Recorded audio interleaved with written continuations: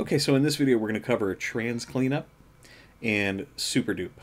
So essentially they're the opposite of each other. One method's kind of going in and doing some stuff to essentially remove or decrease, and another one's going to kind of add it back in. And you can use these in any way you want, obviously, and you can even combine them with choking selected.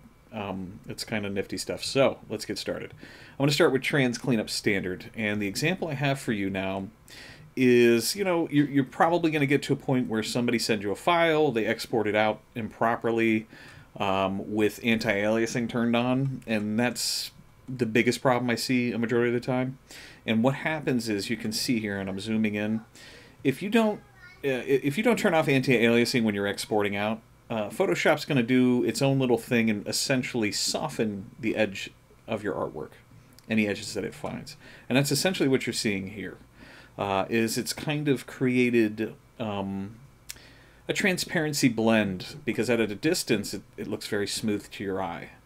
Now, if you have anti-aliasing turned off, the edges are going to look jagged, but when it comes print time on DTF or white toner printers, you're not really going to notice that. But it's how we need to output, because it ignores, if you're doing any sort of white toner or DTF printing, the whole point essentially for it is you can print on darks, and because of that you need an underbase. Underbases don't care if you have any sort of transparency here. It still sees it as a pixel. It's going to put 100% white under it, thus creating that little white edge that you'll see a lot of the time. It's actually unwanted a majority of the time. So that's what trans cleanup and super dupe are all about. So trans cleanup, like I said, is going to be the subtraction version of trying to fix this stuff. So what I'm going to do is, here's the artwork. I'm going to zoom in and you'll basically see what's going on. So I'm going to start with trans cleanup standard. So I'll click that and let the action play.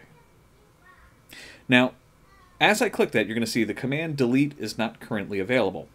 Now, you're going to see these dialogues on occasion, because essentially what I've done in these actions is sometimes I'm doing layer cleanup, and if there's not a layer there, you're going to have a dialog pop up saying the command delete essentially wasn't able to finish because there's nothing there to delete, which is fine. That's actually good. There's nothing there to clean up, but just in case there is stuff, there is a delete function that I'm trying to clean up the layers. So just hit continue, let it run through the process.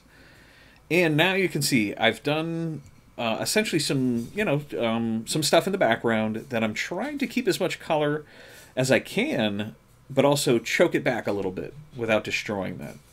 And I think it comes out pretty good and takes care of that issue. So it's, essentially the one-click solution to kind of fix that stuff. Hopefully in the future, I'm going to try to work on this so you don't have to hit that extra little button. But that is trans cleanup standard.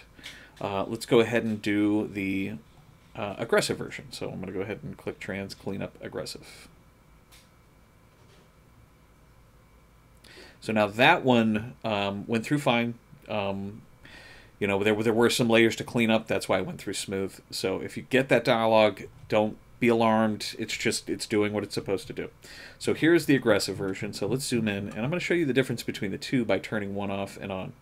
So standard, if I turn it on, you'll see it does very limited amount. Aggressive's going to choke it back a little bit more. So if I turn off standard and reveal the aggressive, you see it step back a little extra. So that's the difference between the two, basically. You're just getting a little further of a choke, pulling back.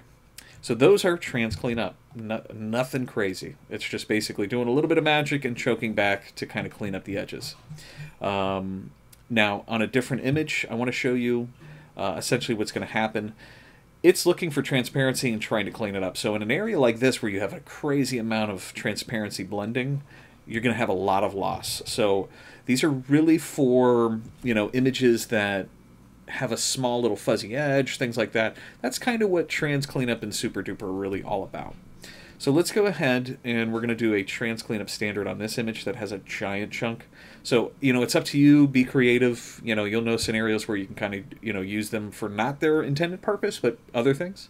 So let's do a trans cleanup standard, which is not so much of a choke. So again, looking for it to delete, we'll just hit continue. Runs through the process. and it's done its cleanup. So you can see it's removed a nice giant chunk, about 50%, because that's kind of what I set it at, and left behind some color. So you see that I'm actually trying to bring back or essentially reconstruct the image and then choke some stuff back. That's basically what's going on in trans cleanup. So that's essentially what's going to happen in an image like that. But like I said, the main purpose of trans cleanup is for quick, when somebody sends you some garbage artwork, fuzzy edges, you can kind of get in there and clean it up. Now the second version is super dupe, which is essentially a super duplication, essentially, is why I named it that. So what you can do is essentially click this and it'll do multiple duplications of the image, and sometimes that works out better than choking back. So we'll do a super dupe. Click on that, make sure the layer is selected, run through the process, and you'll see we'll recover a whole lot here, but sometimes that can introduce colors that you don't need in your artwork. But that is super dupe, so that's the additive, like here. See, we've got some pixels that maybe we don't need. So go ahead and follow that with a choke selected by 1 pixel. So if you have that layer selected, hit that, it'll choke back by 1, and you're good to go. So that covers basically super dupe. Now the only other thing I want to show you is super dupe works with selections as well. So I believe, if I remember correctly, let's say this section here, is the only piece that we need to duplicate. Make a selection and hit super dupe selection, and it'll actually run through and duplicate just that selection. Okay, it's in its own layer, so you can turn on the old artwork and you'll see it's made a selection of that area. So that covers super dupe, selection, trans cleanup standard, and aggressive, and also tied in a little bit of choke selected. So yeah, that covers that. In the next video, we're going to go over underbase, and that basically covers everything for raster adjustments, or the raster adjustments category, and then we'll be moving into rasterization.